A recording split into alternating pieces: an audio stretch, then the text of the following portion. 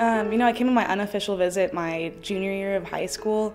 I was, a 16-year-old, didn't really know what I was doing with my life for the next 4 years, but I was pretty young to make the decision of where I was going to come. I came on my unofficial visit and I fell in love with the campus. I fell in love with the girls that I was going to be playing with. I think it's hard not to fall in love with this university. Christy Byer, she just was an incredible coach, very driven, proven success, which was always something that I wanted to come to, of course. And then Doc Williams, I got to meet with him my first day on campus.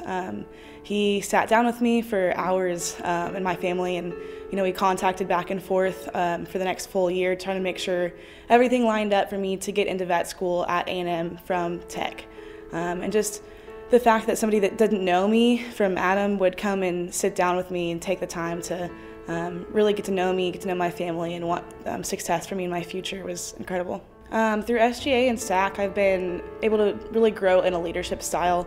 Being an athlete, I've always been a very loud person, somebody that likes to pretty much direct my girls, direct my teammates, and I got to learn how to be more of a leader by example.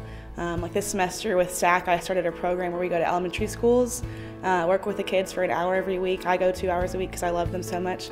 But just like being able to lead by example and say, hey, I'm doing this and I'm having a great time with it is incredible. I think it's a great time to really step into a different role than I was used to when I came in as a freshman. I didn't grow up in a small town. I didn't get the experience with a small town vet, but I definitely got it here. I'll definitely be a leg up on a lot of my peers in at least the large animal side of it. Study abroad is incredible. I got to go to Italy and I got to go to Thailand over 2 study abroad trips. I got to work with elephants. Like, who gets to do that? It's so cool. So they're pretty giant, they're incredible creatures, and they're really docile for the most part. Just to be able to work with those animals that have given so much to humans and not been mistreated, and getting to work with them and fix them is a really cool experience. They love the veterinarians that are there and they trust them. So seeing the rebuilding of trust was really cool. I'm so honored. I really had no clue. I didn't really think that there was any way that out of the thousands of students that are graduating this year that I would be honored with this award.